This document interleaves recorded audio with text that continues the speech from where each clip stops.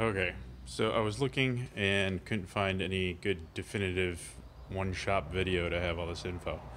But to square up your Harbor Freight compound miter saw, this one's the 10-inch model, on all planes, it's actually not that hard.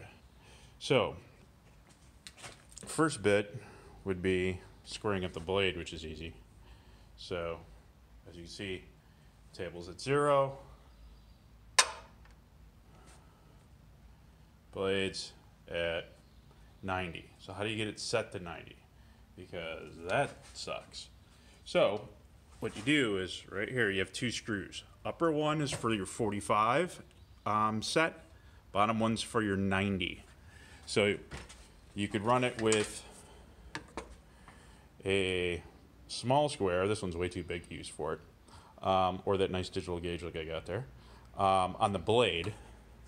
And then loosen up your set screw and then adjust your 90 stop down there. Then flip it to 45. Same thing when you're on 45. Adjust that set screw so it locks at 45. Now you're good both ways there.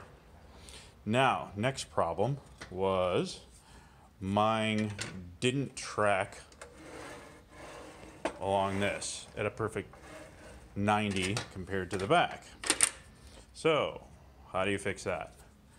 So you have 1, 2, and 3, 4 screws. Loosen all 4 of them up. You don't have to take them out, just loosen them up. Now the back fence guide you can adjust. So now put your square on it again.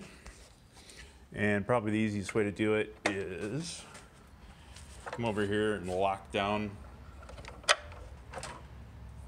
the blade.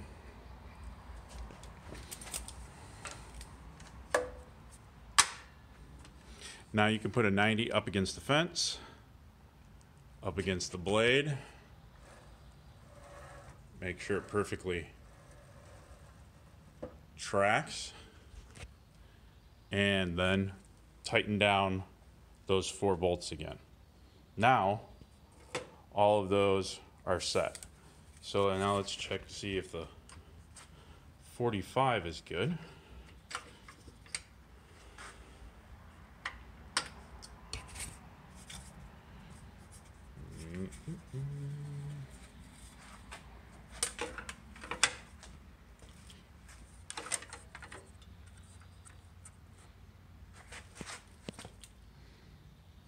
Okay, so the 45's on there. Let's check the blade track.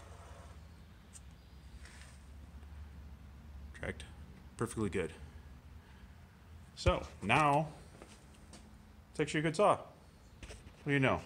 Except for it shoots dust everywhere, but hey, they all do. Thanks, later.